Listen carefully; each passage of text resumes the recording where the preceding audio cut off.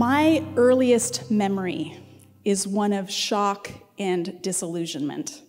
It was a frosty winter morning in Colorado. Our family was preparing to go somewhere, and for some reason the plan was to take my dad's brown Chevy truck. Like most early memories, this one is fuzzy and brief, but I recall standing in the living room and watching my dad as he opened the front door and then stopped. He was arrested suddenly, surprised. Well, nothing major had actually happened. He simply realized that he had forgotten to warm up the truck. For my 3-year-old self, this was unthinkable. In that moment, I had an existential crisis. Until that point, my dad had been perfect. I had never witnessed him make a mistake. He was strong, smart, invincible, and never wrong. Quite suddenly, he became human, and I was bereft. My hero pedestal was empty. In the years since then, my dad has forgotten other things and made other mistakes, some of them far more serious. But rarely have these failures jarred me the way this first one did. I'd like us to sit in that existential crisis for a few moments together, because I think it will help us enter the Psalms. As a toddler, I could rest knowing that Dad had everything under control. He could be the parent, and I could be the child. I could depend on him. But on that frosty morning, I learned that I could not always rely on my dad. He was human, and that made me profoundly vulnerable. Have you had a moment like that? One where you realized that the one who had pledged to protect you and care for you had failed? Do you think of a parent, a teacher, a pastor, a friend? Psalm 89 is our focus today, but any number of psalms could have fit this profile. In Psalm 89, we come face to face with the disillusionment of the psalmist. Life is not working out the way he imagined, and it's not just a matter of human mistakes. For the psalmist, the problem is far more disturbing than a not yet warmed up Chevy truck. The existential crisis of the psalmist is far weightier. This time, God has let him down. The psalm begins in a way we would expect, celebrating God's faithful love and remembering his promises. This is what we're used to seeing in the Psalms. Verse 1 reads, "I will sing of Yahweh's great love forever. With my mouth I will make your faithfulness known through all generations. I will declare that your love stands firm forever, that you have established your faithfulness in heaven itself." This sounds a lot like what we sang together this morning. Your goodness is running after me. These two words, love and faithfulness, are key to the entire psalm. God's chesed, or loyal love, and his emunah, or faithfulness, are part of how God defines himself. Yahweh is not the type to make promises and then flake out. When God commits, God is committed. Verse 14 says, "Righteousness and justice are the foundation of your throne. Love and faithfulness go before you." Tzedek and mishpat, righteousness and justice, mean that God is the kind of king who makes the right decisions and does what is best. Chesed and emet, loyal love and faithfulness. These character qualities come straight from God's self-declaration of his character at Sinai in Exodus 34, 6 and 7. So here we are in Psalm 89, on the heels of Psalm 88, which is the darkest and most distressing of all the Psalms. This is a welcome relief. Central to the psalmist's reflections in Psalm 89 is the promise of a king who will sit on David's throne. Verses 3 and 4 call this to mind.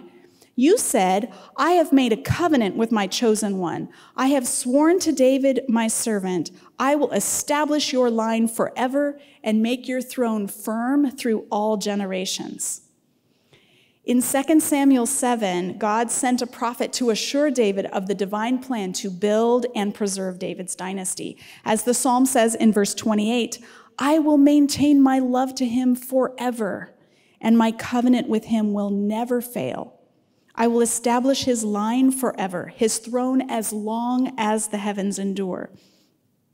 This psalm is attributed to Ethan the Ezrahite, a man named in 1 Kings 4:31 as a contemporary of King Solomon, son of David.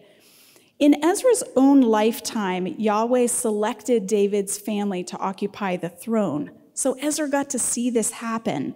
Solomon, son of David, ushered the nation into a time of unparalleled prosperity and peace. But now, as the psalmist gazes at Jerusalem, he is bereft, disillusioned. Far more serious than my disillusionment on that frosty winter morning, evidently, the true author of this psalm had lived long enough to watch the wheels fall off the wagon. It appears to be set after the Babylonian exile. Strongholds are reduced to ruins. Neighboring nations have plundered Jerusalem, and the king's reign has ended. The psalmist voices what Ethan the Ezrahite surely would have said if he had lived long enough to witness this tragedy. It just doesn't make sense. How can Yahweh, full of loyal love and faithfulness, whose goodness is running after us and whose grace is amazing, how could he have allowed this devastation to happen to the nation he loved and to whom he made promises? The most striking aspect of this communal lament is how it looks God full in the face and lays the blame at God's feet. Beginning in verse 38, the recital of God's faithfulness takes a dark turn. But you have rejected, you have spurned, you have been very angry with your anointed one. You have renounced the covenant with your servant. You have defiled his crown in the dust. You've broken through all his walls, reduced his strongholds to ruin. All who pass by have plundered him. He has become the scorn of his neighbors. You have exalted the right hand of his foes. You have made all his enemies rejoice. Indeed, you have not turned back the edge of his sword and have not supported him in battle. You have put an end to his splendor and cast his throne to the ground. You have cut short the days of his youth. You have covered him with a mantle of shame. Is a prayer like this actually allowed? Isn't this a demonstration of faithlessness, an embarrassment of apostasy? Isn't this the equivalent of like back talk at the dinner table, the kind of talk that gets you a mouthful of soap suds? Apparently not. By naming God as the one responsible for Judah's devastation, the psalmist affirms God's ultimate sovereignty. He realizes he can't lay the blame on anyone else for Judah's predicament. He firmly believes that God is on the throne. He is, in effect, a Calvinist, long before Calvin. You can laugh. I know it's heavy. It's remarkable, really, that this prayer ended up in our Bibles.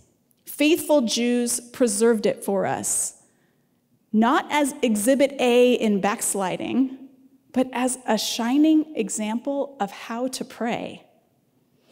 True prayer does not hide the truth or just tell the boss what he's looking to hear.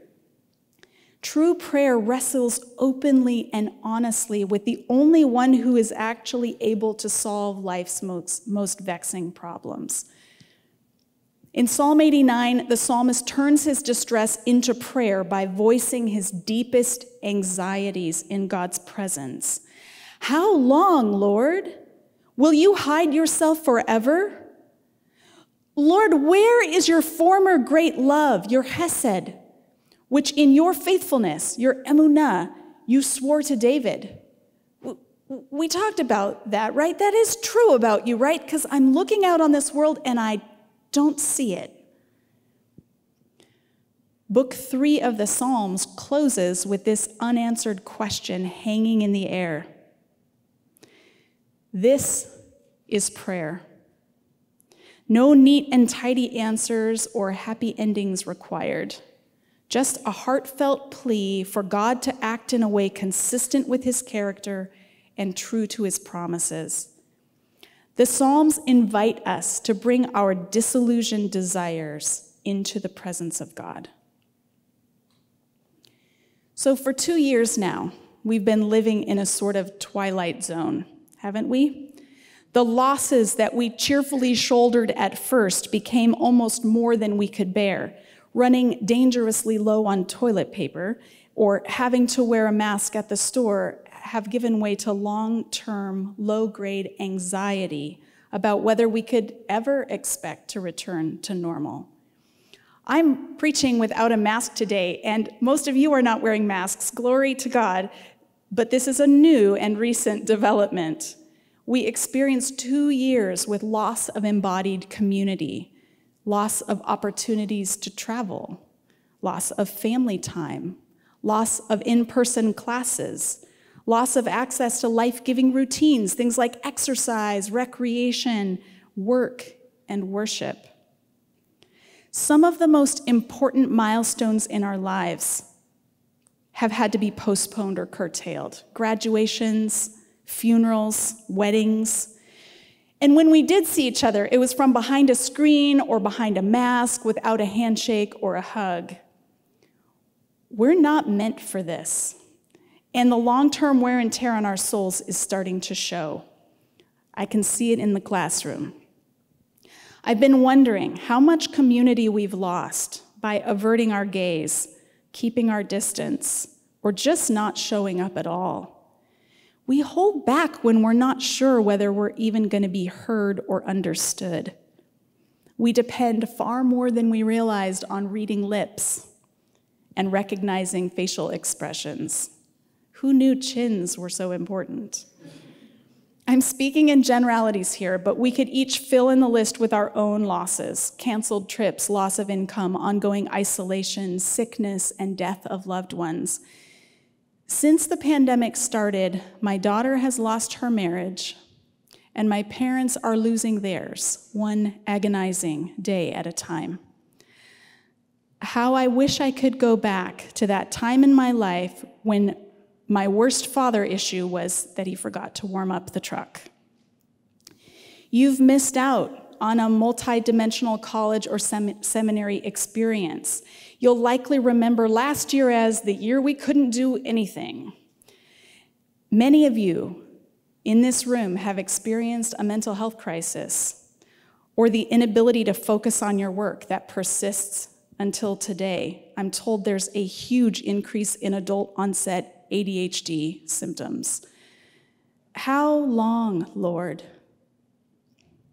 Bubbling underneath these pandemic-related losses are deeper questions and crises related to race and gender, politics and power. For some of us, these challenges are far more concerning than viruses and vaccines. Apparently, pastors and evangelists can't always be trusted. Law enforcement officers are not always safe. Presidents and governors don't always work in our best interests. Those with power often fail to wield it on behalf of justice and truth. Leaders fail to protect the vulnerable. Some churches, including churches not far from here, continue to sideline victims and protect perpetrators of horrific abuse. And somehow, on top of all this, in spite of most of the world's sharp disapproval, Russia inches ever closer to a takeover of Ukraine, with millions fleeing the carnage. We are weary. We wonder if it will always be this way. We may even wonder if God has forgotten us. How long, Lord? Are you committed to building your church so that the gates of hell will not prevail? When will you take action to set the oppressed free and heal the brokenhearted? Are you really making all things new? Lord, we're waiting on you. We're waiting with an armload of grief and a truckload of disappointment and disillusionment. Have you forgotten us? Psalm 89 ends without resolution. The question hangs in the air, awaiting God's answer. I appreciate this because it mimics our own experience in prayer. We don't come to God in prayer because we already have the answers, but because we're seeking answers. We're invited to bring our angst and lay it at the feet of Jesus. Sometimes when we look out over our world, God does not appear to be protecting the innocent or holding the wicked accountable.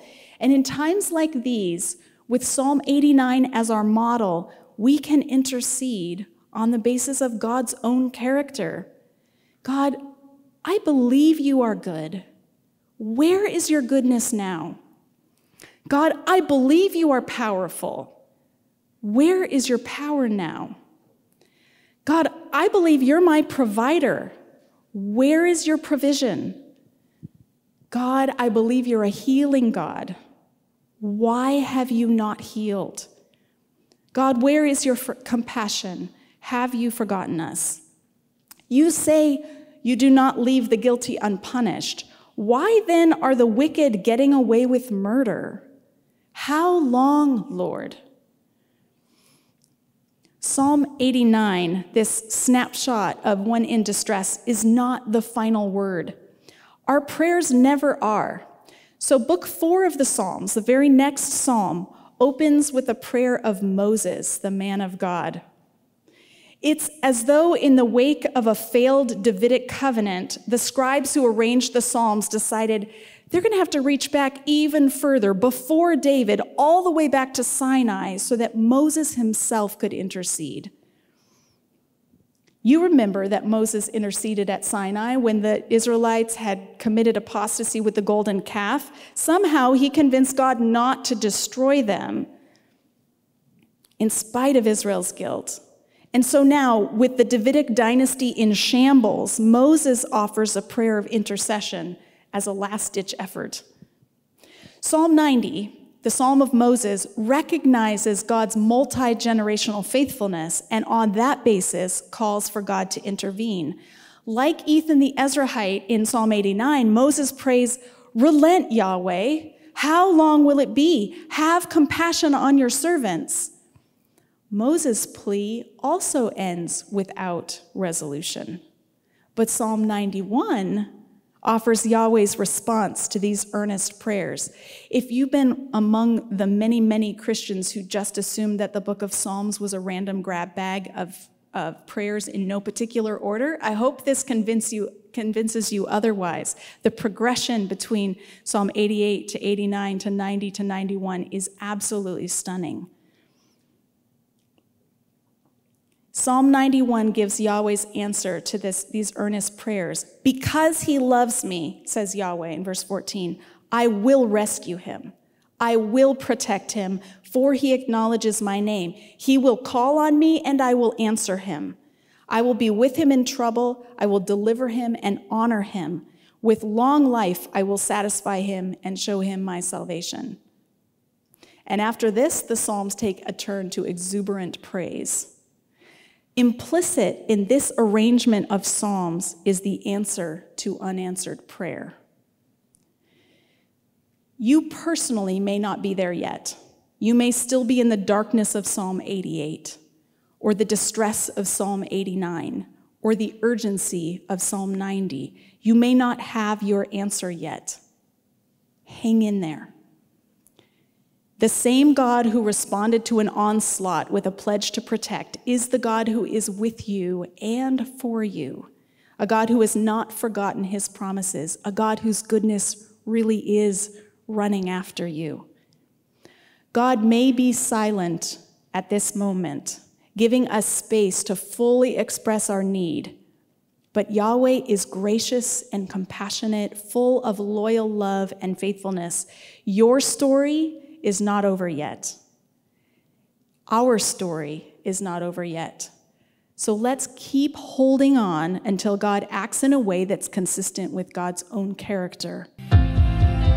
Discover who you're called to be at Biola University, a leading Christ-centered university in Los Angeles, with programs on campus and online.